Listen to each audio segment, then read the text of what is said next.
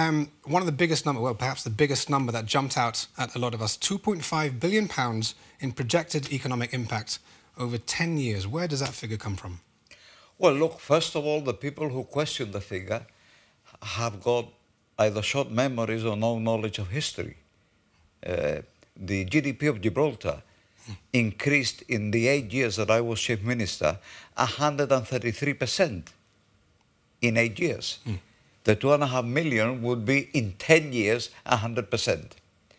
Since we were elected in 2011, from 2011 to 2019 when COVID came in, and it came in February 20, the GDP went up by 114%.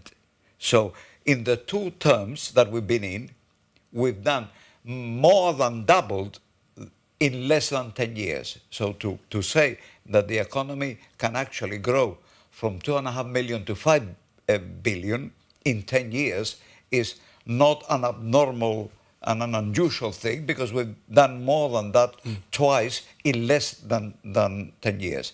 But in fact, where does the impact come from? Well, look, you need to understand how the GDP functions. The GDP is really the output of Gibraltar measured by fundamentally 3 revenue streams.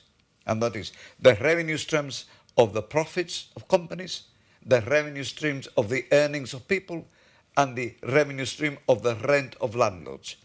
So every time you create property, the income of the rental continues increasing the GDP every year. It doesn't matter whether it's one developer or 20 developers doing it. What is self-evident is that the guy that is willing to put 90 million in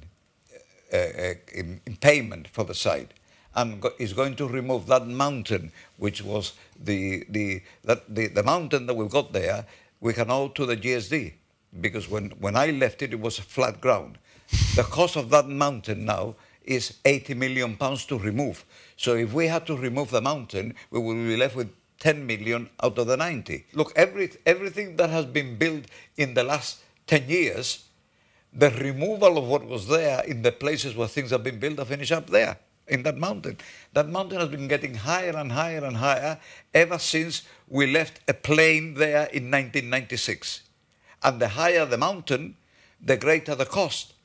And with the passage of time, the constraints on taking that mountain out of Gibraltar and into Spain, the amount of money you have to pay and the obstacles that are in depositing something that has not been sifted and separated. You know, there's all kinds of stuff there because they've knocked building down maybe with asbestos in it, they haven't taken the asbestos out. So that is not something that you can use. The fact is that by putting it inside a concrete container to sink the container is the cheapest way of getting rid of it. But it's not a way that is available unless you've got the money to develop the area, which is what is now going to be done. Very sorry, we were never going to get through much of what there is to discuss. We would love to have you back on a Viewpoint to discuss this in far more depth than it deserves. Thanks for joining us.